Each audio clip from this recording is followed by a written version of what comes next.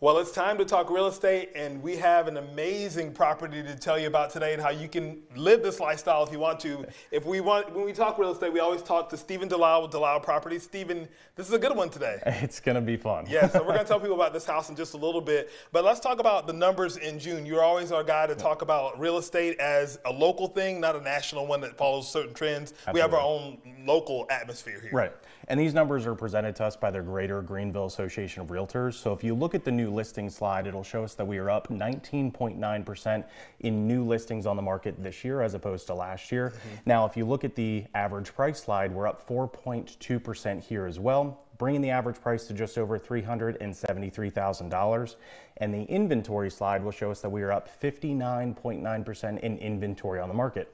Now, Jamarcus, I know that sounds like a lot, but it translates to only 3.8 months of inventory. And we said it on here before, 6 months of inventory is an even market, and we're still well below that. So some good context for folks that are looking to buy and sell right now, which is always good to have. I mean, what would you say to people that are looking in the market right now? They're thinking about buying or selling. What should they know based on some of those numbers that you have? Yeah, so let's talk about interest rates for a second. Sure. So before we do talk about interest rates, it's helpful to know that there's a lot more that goes into what the rate is that you actually get, like what's your debt to income? Do you have any savings? Do you own your own company? So take that into consideration first.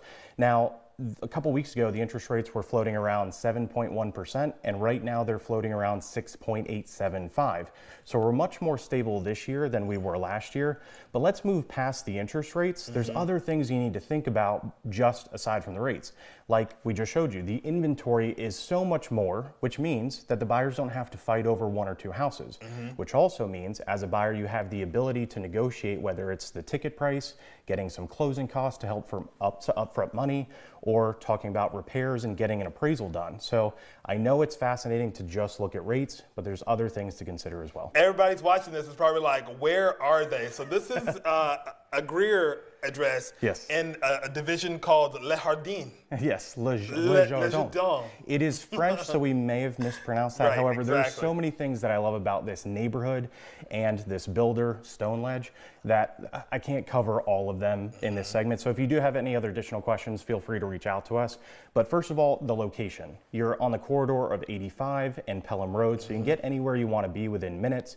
You're also 10 minutes from the airport, yet you have no commercial flyover traffic. And every single one of these houses are on at least half an acre. Some are on an acre of land, so you've got a lot of elbow room in between each other, some privacy. But past that, and what's most important to me is it's family owned. So the attention to detail and care, but because their name is behind this product, is just a level above. So when they sit down with the buyer, they're also taking into consideration, yes, you want to build this house, but they also listen to your lifestyle. How are you going to use the space? And then they have an in-house architect that curates a one-of-a-kind, never built again home just for that buyer, which is fascinating. None of these houses are ever going to be built again. This person owns this floor plan, which is really, really cool. And when you go through here, MB Interiors is another in-house product that will help you design. I've never seen a property like this that feels like so light and airy, and the textures and colors, everything just kind of leaps off. Yeah. And you know, the person who designed this says, yeah, my company helped build this. We were with them to pick out all the furnishings. Right, because they go to market, and these products don't exist anywhere else. They specifically pick them out for this buyer. I've never seen a velvet ceiling until today. So thank you for helping me experience that. Well, one thing of advice that I would say is if anybody's looking to move this year, go ahead and make the move and purchase the house that you're looking to buy that fits your needs, of course, but is also going to be the financial situation that you're looking for. So the monthly payment needs to make sense, of course. The one thing that bothers me as a real estate advisor is that I have so many friends, so many past clients that say, hey, I'm going to wait for things to calm down or for the market to shift or adjust. And that hasn't happened. So for years, I'm looking at all the amount of equity that's been lost because someone hasn't made a decision to make a move. So I'd say sit down with us, let us understand what your goals are, and we're happy to accomplish them with you. Now's the time to make that decision. You want to make the decision with someone who knows the market and knows the trends and everything. So be sure to reach out to Stephen Delisle at Delisle Properties. You can always go to DelileProperties.com. I'm going to go continue to explore this house because it's just magnificent. You Thanks, and me Stephen. both. Thanks.